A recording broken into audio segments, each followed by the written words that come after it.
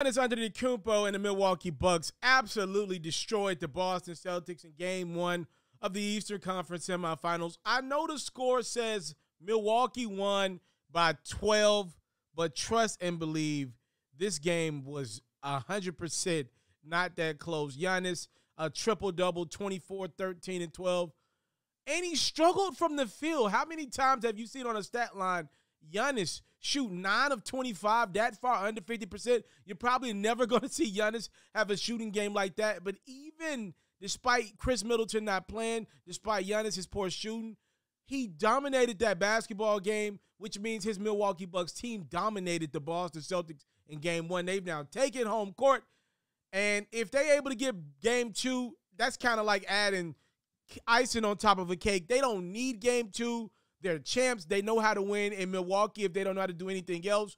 But all the pressure goes to Jayson Tatum, Jaylen Brown, Marcus Smart, and the Boston Celtics, who, by the way, Smart's dealing with a quad injury, so we shall see. I wanted to make this point clear about the Greek Freak, though, because that game in Boston on Sunday was all about him. Again, only 24 points, struggled from the field, but he was the reason. I don't want to say he was the reason for the season like Jesus Christ, but be clear, he was the reason for the Celtics' struggles. He's doing it on both the offensive and defensive sides of the court right now. There's literally nothing you can do with him. And I want to say this. I believe Giannis is the best player in the world. I believe he's been that for about a year and a half now. He had to prove it in the postseason, which he did last year. One of the things we're realizing about today's game is, yes, a Kevin Durant might have more skills than Giannis, might be more dynamic than Giannis, or Kyrie Irving as well. Even a Jayson Tatum in this series might have more ways to get a bucket than Giannis Antetokounmpo. But here's the thing.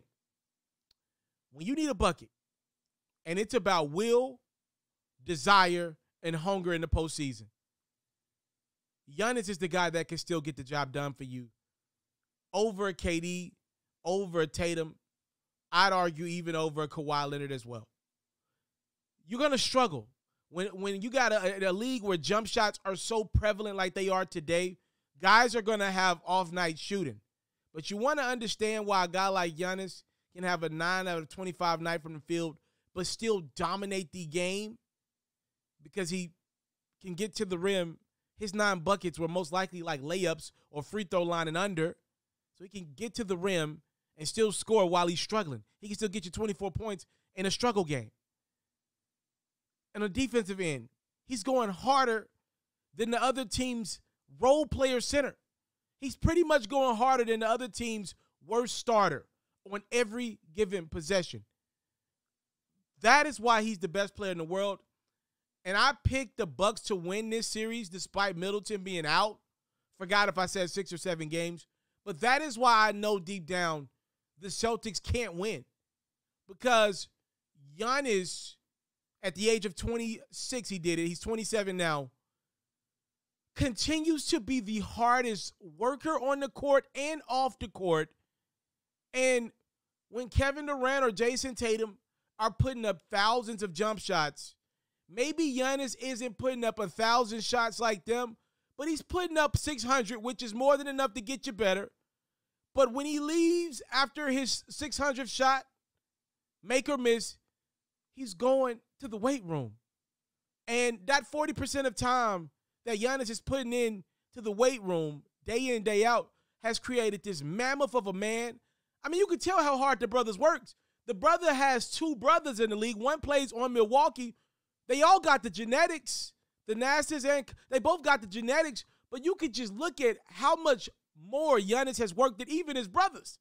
And by the way, the Nasties is a buff dude, but Giannis, clear as day, has just outworked everybody, not just getting shots up, not just getting better at his Euro step, getting better with the ball in his hands. He's put the work into his body, his core, his durability. And again, if a Jayson Tatum is struggling from a field, if a Kevin Durant is struggling from the field, LeBron even today struggling from the field, the difference between them and Giannis is he's the hardest worker on the court, and there are pretty much no bad nights with Giannis. And because he gets so many layups and dunks in a game, there's a rarity in which Giannis goes 4 to 5 possessions at a time for Milwaukee where he's not involved or not engaged on the offensive side of the ball and also the defensive side of the ball. The best player in the world, the Greek Freak, if this brother spoke in this country, if he spoke English a little better, if he was from this country natively, we're talking about a player that would be the most hyped since LeBron James. The only thing hindering Giannis right now is that he doesn't have the story from an American perspective. Because he's got the story from a national perspective. He's from rags to riches. Him and his brother, they didn't have shoes growing up at one point in time. It didn't happen in Brooklyn. It didn't happen in Chicago. It didn't happen at Memphis. It didn't happen at the University of Tennessee. It didn't happen at the University of Arkansas. It didn't happen at Syracuse. We just didn't see this man's story manifest in front of us enough, so he didn't come in with those expectations. But the brother put expectations on himself and has delivered in abundance. Best player in the world. Not even close. Whoever you got as second on your list, Giannis is 100% leaps and bounds better than whoever your second best player in the world is. Not even up for debate.